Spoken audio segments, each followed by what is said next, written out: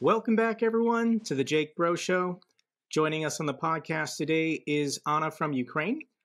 Last time she was on the channel was actually August of 2022. That was a year and a half ago. Anna, it's great to have you back. How have you been? Thank you so much. It is such a pleasure and honor to be with you and with your beautiful community. And as I watch you on a regular basis, I don't have this feeling that a year and a half has passed since we last spoke on your channel. But definitely, perhaps when I was speaking then back in August 2022, I thought that in February 2024, we will be already rebuilding Ukraine, living in a new peaceful reality. But many things changed since that time. And our desire to win did not change. My channel also grew together with the community, and I'm very grateful for your support in this dimension too. I think that for Ukraine, nothing changed greatly. I mean, the people are same resilient. Sometimes we do feel fatigue, but as many inside Ukraine repeat, I like this phrase, you cannot be tired at war, because if you're tired, you're dead. So our choice is to remain optimistic, strong, and protect our land. And I think lots of important values apart from the territory, but also globally. So I think back to the first winter of this war, going back 13, 14 months, when Russia's primary strategy was going after Ukraine's energy grid. All these videos of rolling blackouts, Ukrainians without running water, without heat, without electricity. Thankfully, I believe this winter has been better as far as keeping the lights on in Ukraine's major cities. But how has this winter been for the Ukrainian people? Difficult, just as the previous one. They are different, and we have to confess that Russia adapts quickly to this war. And winter 2022-23 was about blackouts, and it was really difficult. But at the same time, Ukrainians are resilient, and they've learned really quickly how generators help solve the situation. And in a week or two, you could literally buy coffee on the dark streets. And it was also a moment of unbelievable unity among people who would walk down these dark streets, smiling to each other, supporting each other. This year, they did not attack our energy infrastructure that much. But they've attacked a different kind of infrastructure that is important for Ukrainian economy and also for the war effort. Learning about various construction points, factories, and plants. And this is also a problem. Plus, they continue destroying Ukrainian civilian infrastructure, which is a tragedy because it always results in lots of human victims and, of course, destroyed schools, universities, cultural heritage objects, and continues this feeling of terror on all the territory.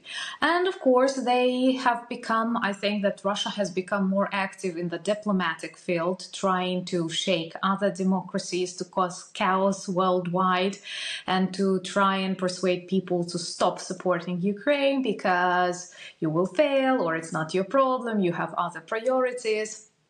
And unfortunately, using lots of things, starting from money and finishing with fake narratives or some old stereotypes that still circulate in media since the Soviet times. They are successful in some dimensions, and our task is actually to debunk this myth and to demonstrate the real face of Russia for those who, I believe, see it or pretend not to see it, something like that. So now they are trying to demoralize people, to demoralize our partners, and we have to remain united. I think going back to last winter, Russia had more success knocking out Ukraine's energy infrastructure because Ukraine's air defense systems weren't as good. They've had a year to improve upon them. Not as many missiles are hitting their targets. So Russia decided to shift tactics. And I have to ask you, why do you think Russia, almost 2 years into this war, continues targeting civilians? They'll always publicly say, oh, we weren't targeting civilians. Ukraine must have shot down the missile and debris hits this apartment building or this neighborhood, which is nonsense. You can hear the drones uninterrupted hitting what they were supposed to hit. Why does Russia keep doing this? Why does Russia keep killing randomly civilians across Ukraine? Thank you so much for this very important question. And once again, using this opportunity, I would like to thank people all over the world who influence their decision makers. And Ukraine has a much better air defense system that we had at the beginning of this war. And I would like to stress that it is still very important to preserve and maintain this system because it saves literally thousands of lives, among them lots of lives of children. We can compare October 2022, for example, with this year. It's a totally different thing. And first of all, we are super grateful for the ability to protect our cities, our schools, our hospitals. Second, we are really proud that Ukrainian air defense systems, crew people who work there, demonstrate really high results. And there were lots of combined missile drone attacks that Russians tested on Ukraine this year. And it's really difficult to work in such conditions when different types of missiles travel from different dimensions together with drones. And still, there were days when we demonstrated 100% success or 99% success, which is huge because it's not only about accuracy, it's actually about real people and their life that continues. So this is a huge gratitude. And to those who doubt, look, this kind of support really saves human lives. And why do they continue doing it? I know that many good people among my viewers and perhaps among your viewers are trying to find an explanation for this war that is logical, that is rational.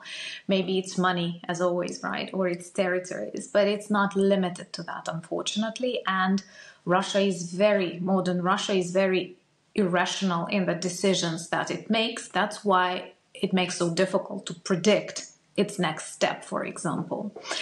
And for them, the main task is actually to destroy Ukraine as a nation, as a culture, erase our language, erase our traditions, and destroy us as people. So, of course, they are very much interested in Ukrainians escaping from Ukraine to other countries, saving themselves from war. So spreading panic is really good. And they actually do not care targeting a missile or a drone, whether they will get into the military object that they intend to, for example, or they don't. Because in both cases, they get the result they want. They spread this violence, they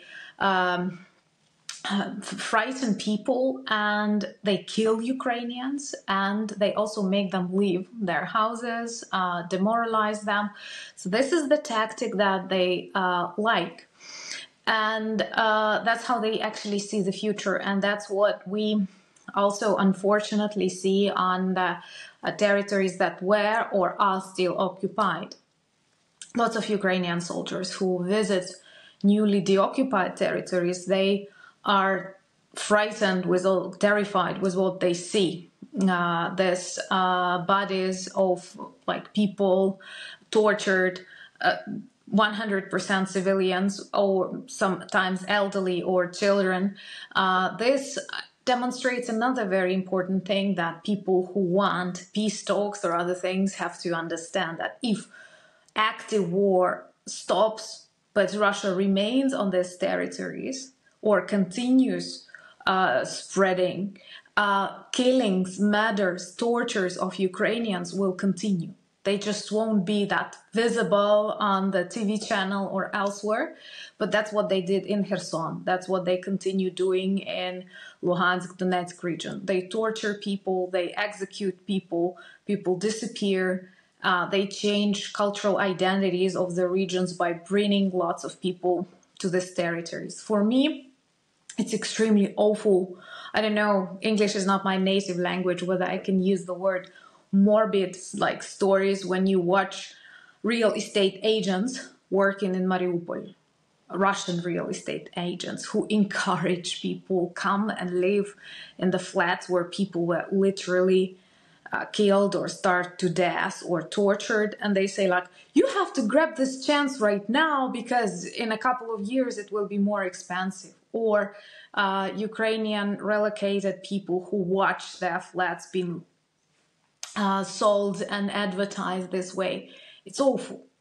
And there are so many things that shout that are super red flags, which demonstrate you cannot negotiate with Russia. You cannot forget what they've done already, and they will continue doing it if they are not stopped and not punished for this. I agree with everything you said, and I'll add, I think another reason why Russia continuously every day or every other day kills a couple of Ukrainian civilians is just to desensitize the violence of this war to Western audiences. I feel it when I check the news headlines every day and I see yet again drone attack, 3 killed, 17 injured, whatever. And it's just every day, day after day. And it's hard to emotionally, care about each one of these events when these are people dying. They're human beings.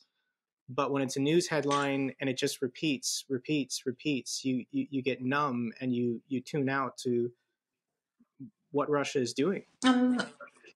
Unfortunately, you are right. They just follow the rules of Stalin, who is known to say that the death of one person is a tragedy and the death of millions is statistics.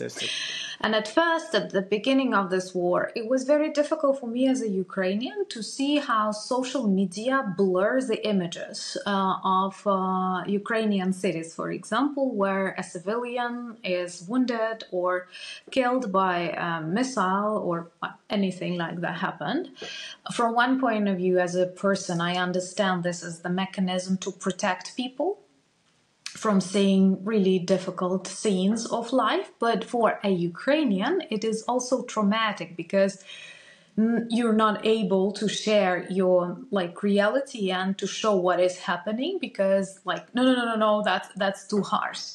And you are right, this is what happens every day. There are stories that are heartbreaking, that are awful.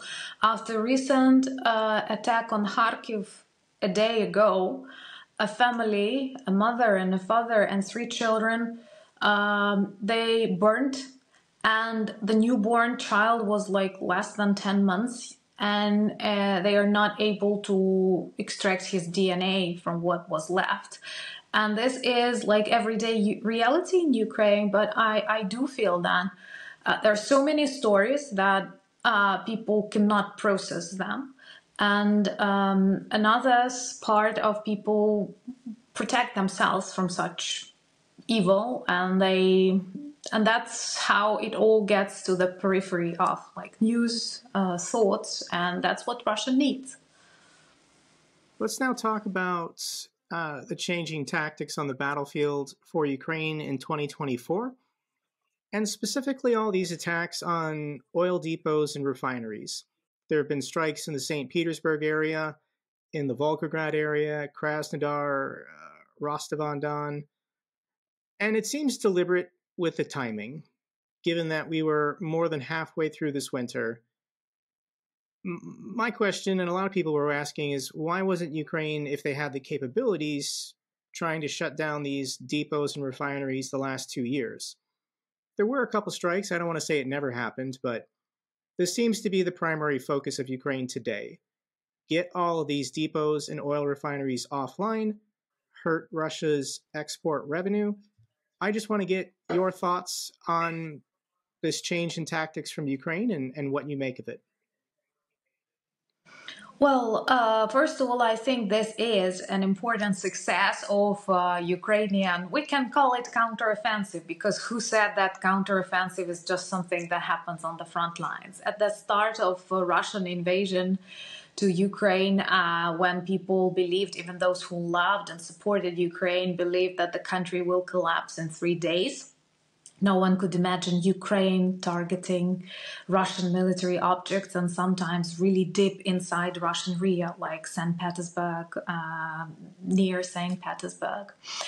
And of course, it is a strategy. It's not accidental like shorts, because it, first of all, ruins the image of Russia and its partners' economical influences. And it also demonstrates to Russian population that, well, not everything goes according to the plan or according it was said in your news. But for years, and actually not only since the start of the full-scale invasion, but only even since 2014, when Russia, with green people, first annexed Crimea, one of the most repeated advice to Ukraine was, do not escalate. Please do not escalate. I honestly think that it's a bad advice because a victim, when protecting itself, cannot escalate in this case. And I do believe that our weak reaction to the annexation of Crimea and then Donetsk, Luhansk regions was something that people like Putin, I cannot call him a person, I'm sorry, but dictators like Putin, they take as green light. Okay, nothing really bad happened to him after that, and they understand it as a possibility to continue. That's why it's so important to finish this regime and this war in Ukraine. Otherwise, it will be also treated by other authoritarian regimes as green light to continue. And I think that many of our partners asked Ukraine not to target objects. Also, we did not have, we are working hard on the army of drones. There are lots of things that we invent, upgrade. We also learn, and I'm sure that back in 2022, without trainings and advice of our partners too, we were not that capable of doing it. And thank you for asking this question, because here comes a very important conclusion that this Ukrainian special military operations on the territory of Russia actually demonstrate we don't have to be afraid of Russia. Many remember Putin saying, if somebody targets something on the territory of Russia, immediate nuclear answer, all the planet will be destroyed. They were threatening, and many sane people believed. But here we see Russia is often on fire. There are lots of serious things destroyed there. And nothing happens because they are bullies.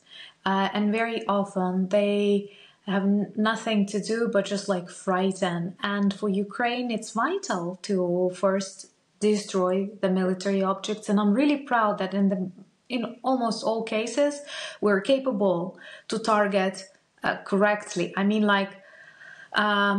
we do not copy this Russian tactics of civilian victims. It's really difficult during the war with big explosions, because there is always someone who can walk by and you cannot predict that. But in general, the choice of our targets is very legitimate. And once again, it must prove our partners that we are trustworthy.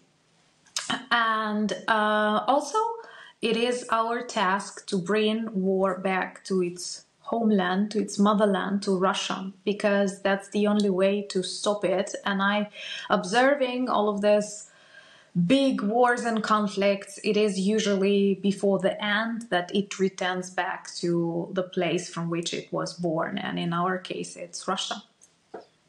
Unfortunately, I think President Zelensky and the Ukrainian government knows this.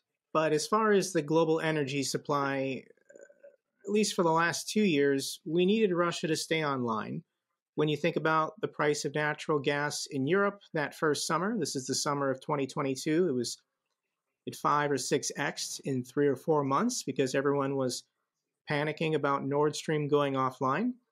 I do believe in the beginning, the first year, Ukraine was being considerate of what would energy prices be for Europeans or for Americans? And if you were blowing up oil refineries or sinking tankers, and that's what was causing prices in the West to go up, this might weaken support for Ukraine. So I don't think the timing is a coincidence that Ukraine waited until we were almost halfway through this winter to start going after these oil depots and refineries to cause the least amount of disruption. But when we look at global energy prices, they're basically at 2-year lows, and they're not spiking. So if we can gradually weaken Russia's exports, and there's not a traumatic shock to the global energy supply, this is a win for Ukraine. But let's talk about inside Russia, because a lot of things catch on fire. I see the pictures and videos, and I have to laugh. And, you know, that Wildberries warehouse fire, nobody died. That was a pretty big fire in St. Petersburg. Pretty spectacular to see. But as far as these utility disasters, with heating pipes blowing up and Russians being without running water, electricity, or heat, millions of Russians have been impacted by these utility disasters. I'm going to ask you the leading question, but why do you think this is happening in Russia? Because that is what Russia is. One thing that Russia is really good at is creating fake images, like the second strongest army in the world, or really good like cultural life when it's not. And Russia is extremely fake. And those people who traveled like deep inside Russia, not Moscow and St. Petersburg, which are the windscreens, but real Russia, they saw the reality of this country. And even when we look at the behavior of Russian soldiers when they first saw ordinary Ukrainian flats and started looting like sneakers, washing machines, actually it is already a tragedy of Russia, not only of Ukraine. And there were lots of things that demonstrate that even like Ukrainian lifestyle, which is poorer to the US or some EU countries, we are still growing our strengths, learning, but it was something unreachable for an ordinary Russian. And by the way, it's also a problem for the political situation, because in Ukraine we always have active civil society, and active civil society is typically made of middle class. And in Ukraine we do have a lot of people who are a classical, let's say, European middle class with like 2 vacations, one for Christmas, one for summer. They are able to travel abroad, not often, not that expensive, but still they have the very same hoodies and sneakers as you do, and they will not faint at the look of, I don't know, the US supermarket. And in many Russian cities, the poverty is really great. And it is partially because of the government, which is an oligarch organized criminal gang. And they always know that it's much easier to rule people who are angry, hungry. They do not think much about elections or things they dislike about their city council or something like that. So to some extent that's a strategy. Russia is also very big, and I believe in future it will dissolve naturally, and people all over the world should not be afraid of that, because at the moment it includes 22 different national republics, some of which are the size of Argentina, and all of them supply resources to Moscow and St. Petersburg. And it was the same during the USSR times when, for example, in Ukrainian shops you could not find chicken meat in the end of 80s, and it was in Moscow. So Moscow and St. Petersburg, they drink these resources from the regions that are not actually theirs. And it's very illustrative that in a country that is a top exporter of gas, there are lots of cities and regions that do not have gas. And when we talk about like toilets and no running water, it's the reality of Russia. So Russia is a poor country, and you know, I very rarely get in conversations with super Russian trolls or supporters on the channel, but there is one question that none of them can answer. If Russia is such a strong country, why no one, like we do not see tendencies of people moving to Russia, of people dreaming to live there, building their businesses. I'm not talking about some exotic cases of like creative people or something, but we do not observe people following this like Russian dream or something. So the reality, it is a very poor country where things like this lack of heat, or lack of gas are their realities. And it is just that today they are in the center of global attention because of their crimes that they commit on daily basis, that we look more attentively. Things like that were happening in Russia and will continue happening in Russia for more years if we don't help them liberate, dissolve, I don't know, and bring the resources back to these regions, to these republics, because at the moment they are in Putin's pockets, on the Moscow streets and elsewhere. And sometimes I'm honestly surprised why these miserable people who came to invade Ukraine do not turn back and liberate themselves in Kremlin with all of this, like tanks and efforts. Why don't they walk in the direction of Crimea to solve the problems they have like inside their own country? This is a problem that exists in every country. And the problem is nationalism, in that people want to feel superior simply because of where they were born. I argue if you want to feel superior to your neighbors or other countries in the world, you should have tangible reasons from things you've accomplished. But some people just want to say, I was born American, therefore I'm better than, people born in Mexico or people born in Canada. And for Russians, what do they have to be proud of? And it's their nationalism. They're just told, well, you were born Russian, you're just a superior kind of person. You should take pride from that. Never mind if you've done anything important with your life, So I think for all these Russians dying in these trenches, why do they do it? And it's their identity. They don't want to destroy their identity. They're told, you're brave, you're strong, you're aggressive, you've got this great history because you were born Russian. Doesn't matter if you're barely literate and HIV positive and your father was an abusive alcoholic to you when you were a child. Like, all these social problems that need to be addressed in Russia are not addressed. And what keeps them going is just their core identity that they've been reinforced with their entire lives. Die for the Tsar, die for the Tsar.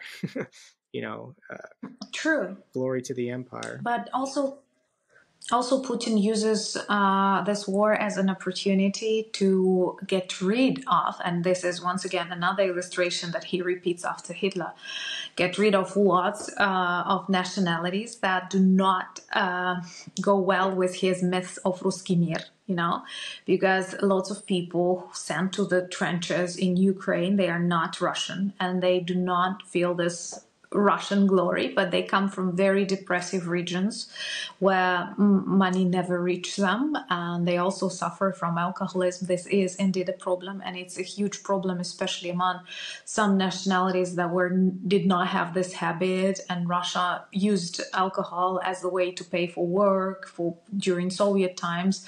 And for them, when you hear their mothers being interviewed, they say like, oh, that's a solution. Otherwise, he would have died in his early 30s here, but then he will die in Ukraine as a hero.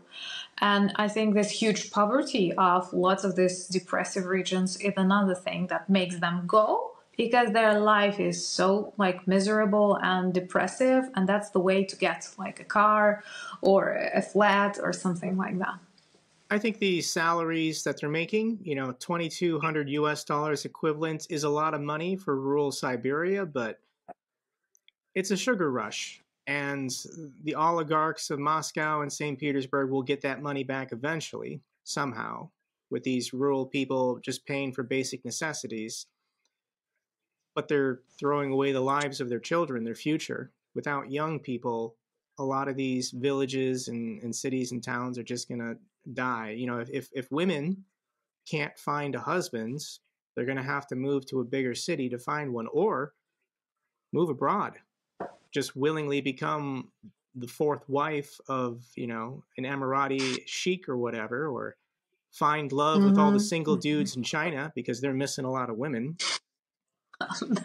Yeah, China is slowly moving in that direction. What happens right now in the far east of Russia is this process if you're an impoverished Russian woman in Siberia, moving to China for a better life and marrying a Chinese guy seems like a good deal.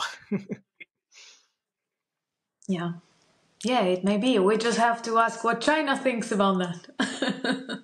I think China would take the women. They don't want the dudes, but they'll take the women. Okay. Let's talk about General Zaluzny, because I know universally he's a very respected and well-liked military commander.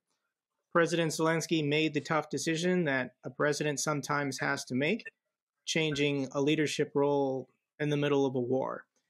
I just want to get your thoughts, either your personal opinions or the opinions of other Ukrainians you know about the situation with General Zaluzny being replaced. Well, you are very correct in your observations that General Zaluzhny is loved and respected all over Ukraine, and perhaps he's the most respected, loved, and trusted Ukrainian at the moment, which is indeed unique, taking into account that wartime is always difficult. There are quarrels, misunderstandings, anxiety, stress that comes with that, but everyone trusts General Zaluzhny. But of course, it was in the air that he might be dismissed sometime soon. And I cannot tell you that General Zaluzhny personally was against that, or he treated it as something unbelievable or inappropriate, because it's also difficult to work during like 2 years, not to work, but to serve during this 2 years of war. And we will see what happens after this change, but in general it's accepted normally in Ukraine. We do understand that during war times president has a right to make this decision. What is important, all from what we see, the relations within the command of Ukrainian army, between the generals, between the commanders of different troops, they are totally okay, and Zaluzhny is not leaving the country or leaving the army. He will remain. And General Syrsky is not someone new to the army. He was one of the closest friends, I think, even, and counterparts of General Zaluzhny in many of his operations. He was responsible for the defense of Kyiv, which is super important at the very start of war, and also some counteroffensive operation in Kharkiv region, which were successful. I am honest with all of our viewers. He does not have the charisma of Zaluzhny, and that is what people widely discuss, because Zaluzhny, on every photo, on every contact with the army, he managed to grab all the attention, and he is, I'd say, a typical Ukrainian, like, man, military man. That's how we see them. That's how we visualize them. Syrsky is a little bit different. He's more reserved. He's less visible, but this does not make him a worse leader. So we will see. From what I also understand, this is not just the change of General Zaluzhny. It is also a change of some other commanders. And this one went really well, because from what I see, reading Ukrainian military experts, reading famous Ukrainian military people, they are satisfied with this upgrades. So President remains in really good relations with General Zaluzhny, and it is extremely important to preserve this unity, and I believe that all will continue working united. Of course, this is a difficult moment, both on the front lines, with the support globally, with the elections. Like 2024 is the election year. 2 billion people will participate in different levels of election worldwide. So, of course, it's really tough, but I hope we will be able to stand against this various psychological operations, because, you know, like, it's everywhere around. But in general, I'd say this decision was accepted, and now we are watching, remembering that Syrsky is not new. He was already one of the most important people in the Ukrainian army. I remember when Izium was liberated, he was in charge of the Kharkiv counteroffensive. I saw a bunch of interviews and videos with him at the time, and I remember being very impressed. So he's familiar to me. But I actually saw a post on Twitter that I thought was pretty good, where it said Ukraine's military effort right now is being led by a Jewish man, Zelensky, a Muslim man, Umarov, and an ethnic Russian, this new general. So how is that a Ukrainian Nazi regime when those are the top three figures? Yeah. So Yeah. Russian propaganda You doesn't know, have to make sense. as one of my subscribers beautifully commented once, there are Nazis in Ukraine. These are Russian soldiers. So that's exactly what we feel. Because honestly, yeah, I've seen posts like that, but in Ukraine, it was never an issue. No one actually thought about like who is Zelensky by origin or who is Syrsky by origin. We do care about this patriotism, protection of the land, but I think it tells a lot to those who still believe sometimes Russian propaganda, how far away it is from reality. Related to military matters, I don't understand this. I've not read enough about it, but there's been this debate, intense debate, about draft legislation concerning future mobilizations. Can you give some background information about a potential Ukrainian mobilization and what your thoughts are on it? I think that everything goes as like predicted, as during all wars it happens. I mean, big long wars. At the very start of Russian invasion, it was a huge like wave of patriotism and self-sacrifice when we could literally observe queues of people standing to these recruiting points. And many people went to the front lines, and now they are already serving actively for 2 years. That is really difficult, taking into account that sometimes they spend 6 months, 9 months on the zero line. There is a need for a change, as we understand that this is going to be a long war. This is already a long war. And of course, any like mobilization is not a simple process, because what I try to remind my viewers to, the majority of people on the front lines in Ukraine are not those who chose it as their career. These are not professional military men who have been trained, whose choice that was. Many of these people are teachers, I don't know, doctors, builders, taxi drivers. Many of them did think it will take a month or it will take half a year. And now after 2 years, it's really difficult for them because like they don't have contact with their family, with their life, with their health. Once again, those people who volunteered at the very beginning, they didn't even pass all the health tests, like their blood pressure, condition of their back, knees, whatever. And they have lots of like chronic illnesses and so on. And now the mobilization process starts. And of course, there are lots of people who are afraid. And that's natural because it's a big war. And for example, in my city, like every day or every other day, you will see a military funeral.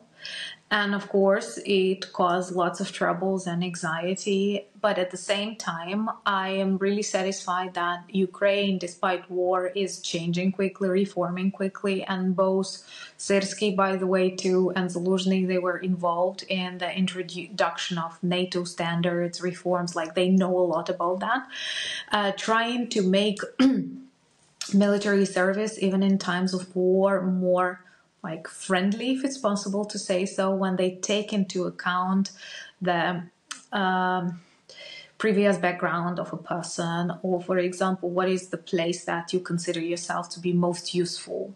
Because at the very start of war, it was like everyone to the tank or everyone in that direction. And here they try to identify already who is better, I don't know, drone operator, and who is good at engineering and who can join IT and other things. So it's extremely important to continue this change so that people will feel that they are, when they are in the army, they are doing the best of what they can. You know, sometimes Russian trolls, they like asking me why aren't I at the front lines? Why haven't I been mobilized? They don't mobilize women in Ukraine. But when I try to visualize what if this happens and I have to go and serve, what will I do? For me, the most important thing is to be where like I can be the most useful. I mean, some of my talents, my background knowledge, that can be used. And that's what Ukrainian army does at the moment. Then, of course, there are lots of various psychological operations, including Russian psychological operations, which try to shake the society, saying, have you seen some deputies on the front lines, or something like that. But I cannot say it's a huge problem at the moment, and I do see a lot of newly mobilized people among my friends. So there are many people who did not volunteer at the beginning, but when they receive this invitation, they accept it. And it's extremely important for them to know that the army cares about them and will choose the best position, not like the one that just is free at the moment, but the one that where they can be most useful. I think for people who have never served in the military, they don't understand there's a distinction between combat roles and non-combat roles. There are lots of non-combat roles that need to be filled that, as an American who served in the military, where I think 20 to 25% of our military is female, it doesn't mean you're going to be on the zero line with an automatic rifle. We need maintainers. We need communication specialists. We need people in charge of logistics and supplies. Like, there's lots of support positions that can be filled by women without, obviously everyone's life is at risk because Russian missiles can go anywhere. But as far as fighting on the front lines, if women want to volunteer to do that, I think they should be allowed to. But as far as mobilization and forcing people into those types of combat roles, I personally don't support that. But I don't think Ukraine is anywhere close to considering that. No, and it's really cool that we do have a lot of women in Ukrainian army, and this percent is growing, and many of them choose combat roles too, which is, I think, makes our army more humane. I think it's important. But you've mentioned it, and it's really important at this moment that the country, the state starts communicating this thing, that there are lots of combat and non-combat tasks. Because what Russia tries to send the message, you will be taken to army and tomorrow you're dead. And it's really difficult sometimes to persuade in the country, but luckily there are lots of opinion leaders, there are lots of stories that demonstrate the country. And by the way, there are thousands of people who have found new sense and new success even inside Ukrainian army, and they have the purpose in life, and they see their future differently. And I think that communication here is vital. Let me just share with you a story from my military job as a missileer. I sat underground in a missile silo in charge of the maintenance, security, and operations of the Minuteman III intercontinental ballistic missile system. But this was a job that only men could do until 1988. So the United States has had missileers in charge of nuclear weapons from the first silos in the 60s through 1988. And this was men only. Women were not allowed to do this job. And in 1988, they said, no, I think women can do this job. You're just sitting at a console all day, talking on the telephone, basically. And then I'll just give my personal opinion.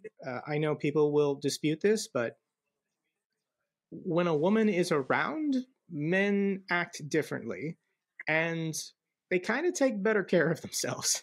Like they just put more effort into every aspect if there are other women around. Not saying that they're interested or trying to date, but just the socialization of the two genders, I think, is actually very beneficial to the United States military.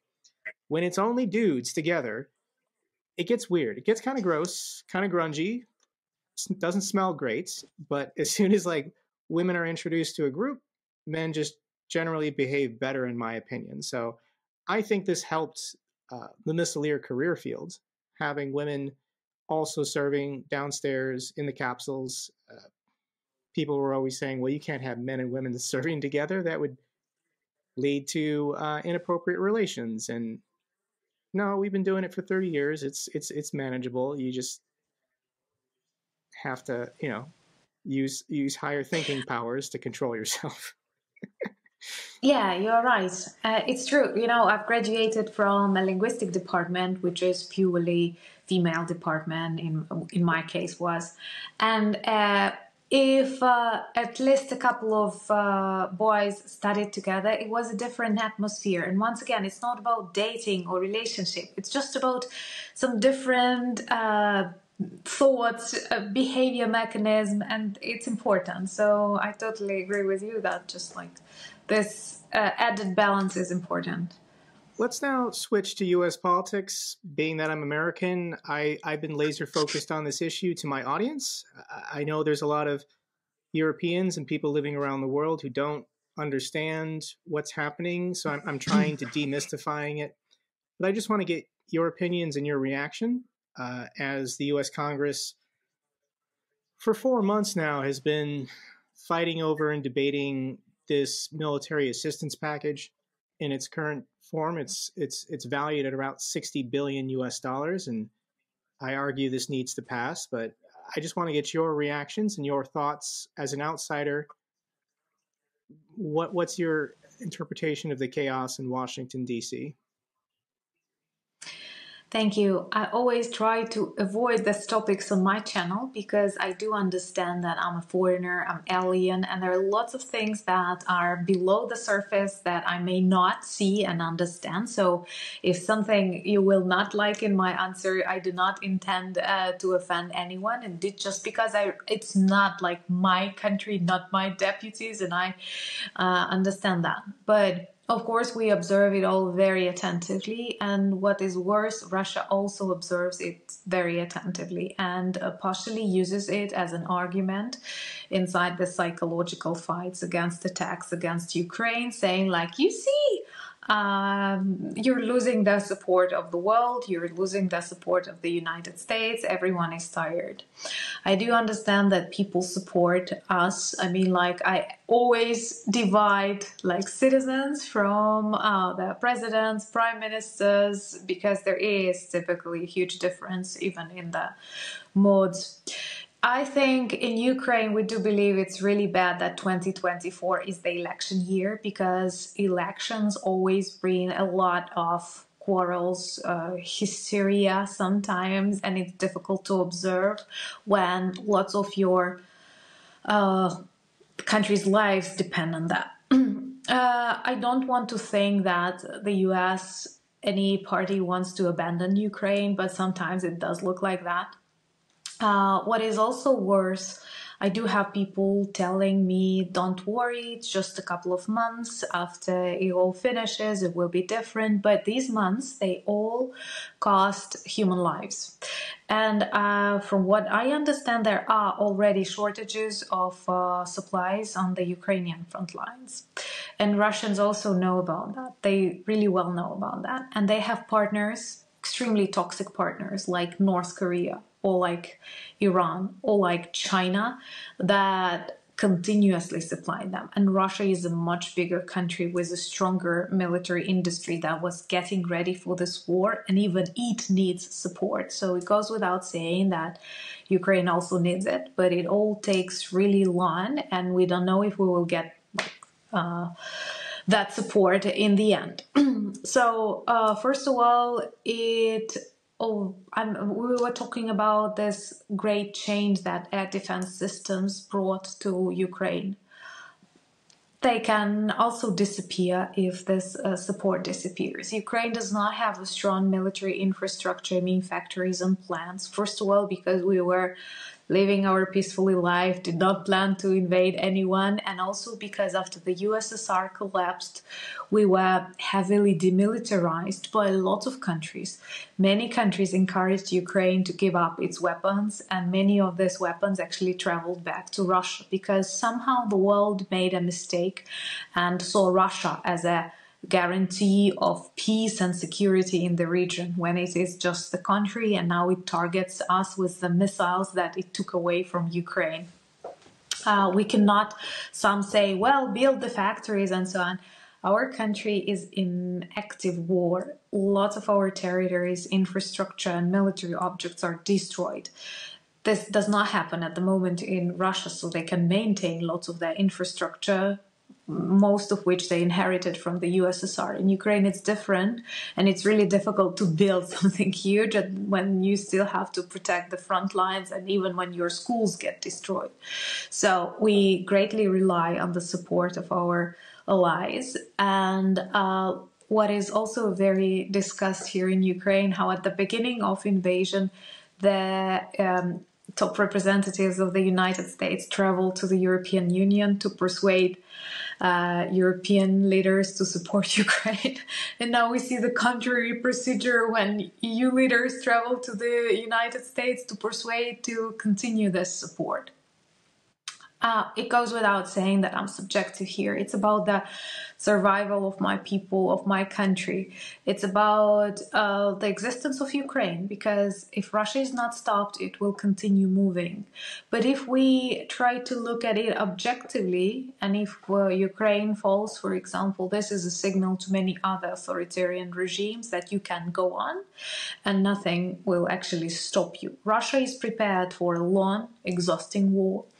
It's good for its economy. It cannot compete with other countries in science, in innovation. It can only get what it wants through war, threats, and that's what it plans to do. And also by supporting us, I think it's an investment in future peace and security, just as it was in 1939. And of course, it will not end in Ukraine if Ukraine does not manage to stop it. It goes without saying. It may seem, like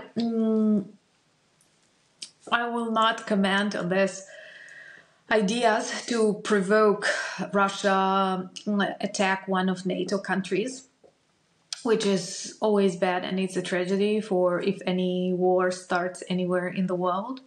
But I do believe that in 10 years or more, if Ukraine falls, Russia can try and attack a NATO country. It will not happen today when it's weak, when it cannot succeed in Ukraine, but in 10, 15 years, and that's not long. That's the time that we can still see. And that's why we hope that somehow the United States will remain the strong country, one of these leaders, global leaders, because that's real. And by supporting Ukraine, it will continue supporting democracy and freedom all over the world. Because who told us that the future of this planet is democracy? It has to be protected, because authoritarian regimes at the moment unite really quickly and to some extent very effectively. The tragedy happening in American politics is that a supermajority of our government, of course, supports Ukraine. President Biden, defense leaders of the Pentagon. We just had a procedural vote on advancing this bill in the Senate, and it got 67 votes. That's a supermajority. That's 2/3. If Speaker Johnson in the House just allowed a vote, scheduled a vote, it would get a supermajority. It would get 2/3. But it's a minority, and in a democracy, you have to have checks and balances. You have to have minority protections. The founders deliberately designed everything to move slow to prevent authoritarianism. And it's just incredibly disheartening that a minority, the House MAGA Republicans, are abusing this minority protection to enable authoritarianism, to help the Russians. So I'm hoping that the political process, as long as people who support Ukraine are relentless and we keep fighting and we keep applying pressure, the pressure will build until the dam breaks and Speaker Johnson hopefully is removed. And obviously, I believe Ukraine needs to get this military aid this year. So my follow-up question, for ordinary people watching this at home, what advice can you give them as far as their ability to help Ukraine from wherever they are in the world? Thank you. And first of all, I would like to stress that we do feel the support of people who work with Ukrainian refugees, of people who participate in various charities and volunteering initiatives, of people who want to know the truth, want to understand the dangers that Russia impose. And Jake, as you beautifully described, the tragedy of this Russian, like, I don't know how to call it, technique that they use. They use democracy to shake democracy. Like they use our democratic mechanisms that are developed for the good to actually destroy the democracies. And we have to be aware that the world has changed. I know many want to return back to old normal, like 2019 or pre-COVID times or something like that. But unfortunately, it's impossible, and we have to accept this new reality. And this new reality is not that we enjoy our freedom and democracies, but we fight for them. Some as Ukrainians, because of unfortunate neighborhood, decades of history, and our own mistakes, have to fight with blood. Others have to fight emotionally, with taxes, I don't know, with attention. And well, how can people help? Well, first of all, don't get tired, because like we're not. And believe me, I don't want to tell you that we are in a worse situation, but we are indeed in a worse situation. And just a war ago, for me, many things were also like problematic. Higher prices on something, or I don't know, the need to work extra hours. It seemed like a huge trouble. But when literally your cities are erased, or in the news you read about children that burned to death because of Russian missile attack, you realize, oh, that was not a problem. And that's why it's extremely important to remain aware, not to forget about the things, not to think about Ukrainian victims as statistics. Of course, if it's possible, to demonstrate your politicians, to demonstrate your opinion leaders that you do want Ukraine to be supported, because that's where we fight for the future of democracy, for the future of the world. And it's very actually important, like in conversations everywhere, not to forget about that. I know many feel uncomfortable when they learn about these tragedies, but that's the reality. It's just like dealing with a disease, and now Russia is a disease. Sometimes you don't want to learn about this new regime that you have to follow, dangers that this disease imposes on your body, but the only way to cure yourself is actually accept this reality and start doing what the doctor says, be it bitter, sour, or painful sometimes. And we are in this situation, I mean, with the world, globally. And so first of all, don't get tired. If to speak about various charities, people do support that. At the same time, we do feel the lower support.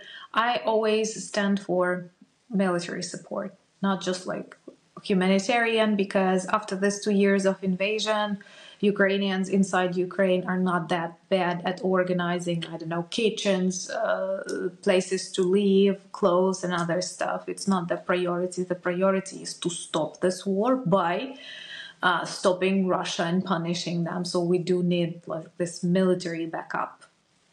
That's what's important. Before we started filming, we talked about a question you wanted to ask me. Do you want to also pose it to the audience for me to answer?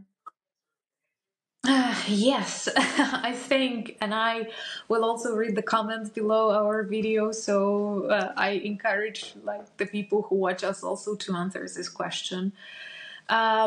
When you are an important person or an important country, you always have more responsibilities, more attention on you, and I think that for 100 years, at least after the First World War, the United States of America are a great country, and lots of countries learn from you.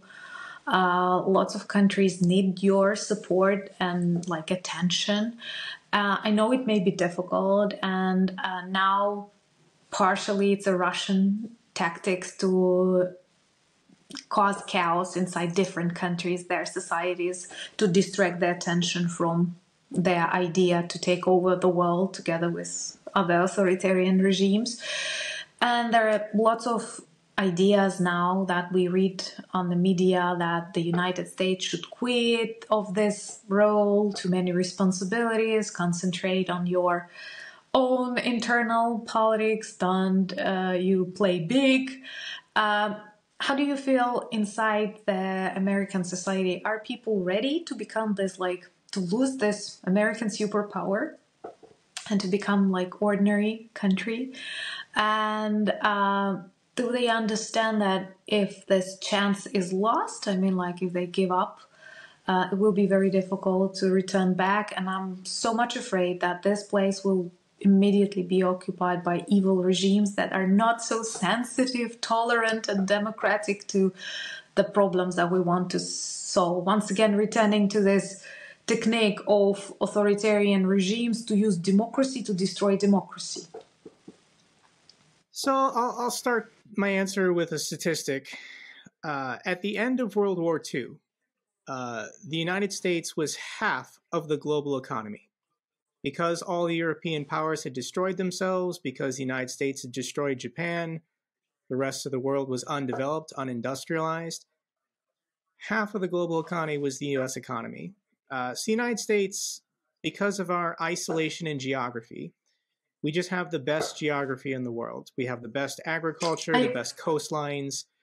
Our only two neighbors are Canada and Mexico, and we have good relations with them.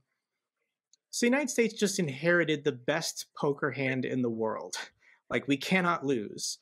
And we rode that for a good long time, but the other great powers of the world reindustrialized. They rebuilt their economies. The developing world developed. And when you look at what percent of the global economy is America today, and it's closer to like 25% and falling. And so we have to accept a smaller role in the world simply from an economic standpoint. There's nothing wrong with that. But as far as being a global hegemon, does the United States want to do this anymore? And this has been a role we've been falling out of since the Soviet Union collapsed. It was very easy. I recently rewatched this speech from Ronald Reagan in 1983 talking about Captive Nations Week. He was meeting with Baltic Americans, saying that the United States, this is 1983, the United States does not accept Soviet dominion over the Baltics, over Ukraine, over Poland, and the Iron Curtain. It was easy to unite Americans when the Soviet Empire was communist, so that was anti-capitalist, and it was atheist. The fact that Stalin destroyed all these churches and tried to snuff out Christianity. So America is a very religious country, and it was easy. It was easy to unite everyone on foreign policy when the Russians made it so easy during the Cold War. But it's changed. The calculus has changed. And I think this is a deliberate rebranding from the Russians. We got the Eastern Orthodox Church now. Doesn't matter if the patriarch is a former KGB agent and the state controls the church. The fact that they go through the motions and they've got the videos and they can show this to Christians in America, this is a dampening effect to get rid of outrage or hatred towards the Russians that we felt during the Cold War. Next, Russia doesn't identify as communist anymore.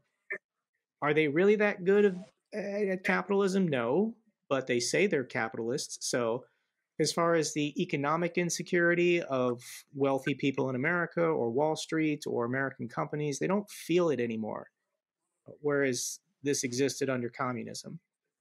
So it's just harder. It's harder to unite Americans. There's over 330 million of us on foreign policy issues. And you're right, Russia's done a really good job of sneaking in this messaging of, why are you getting involved in Europe? Why are you getting involved in Asia? This is not your backyard. This is not your responsibility. So there's a very legitimate political movement in America to say, F the old world. Let's just focus on North and South America. This is it's called the Monroe Document, the Monroe Doctrine in U.S. history, where as long as the rest of the world doesn't mess with North and South America, we won't mess with them. And it's hard to refute that. As far as on my channel, trying to make political arguments, I get these comments, I read them. How do I counter that? I can attempt all day saying that or a global interconnected economy. And if Russia and China are just allowed to start gobbling up their neighbors, this will negatively impact the stock markets and your own financial incentives. As far as making the humanitarian case, this has always been the political debate between realism and old school liberalism, also called idealism. Realists believe that we don't have interests that are global. All interests are personal, are national. Whereas liberals or idealists will say, no, human rights should be protected. If one person is being abused, this is an assault on humanity, and we should stand up for all people. We should promote democracy and human rights around the world, because that's the greatest amount of good for the greatest amount of people. But I actually think those people are a minority. Most people are just hardcore realists acting in their own self-interest, and it's just harder to unite Americans to get involved in issues happening around the globe. I don't know if that was the answer you were looking for, but that's what I honestly see as what's going on in American politics today. What Trumpism really is. Trump is an isolationist. He doesn't care if Putin massacres Ukrainians or if China invades Taiwan, an island of 20 million people. But no, there's no positive scenario where nuclear powers start gobbling up their smaller neighbors where this benefits America. Yeah, but I don't know. Maybe it's war in Ukraine that makes me feel that everything is indeed very interconnected, and it is never limited just to your continent. It seems like that, but they always have consequences that will be felt even financially, if not like morally, idealistically.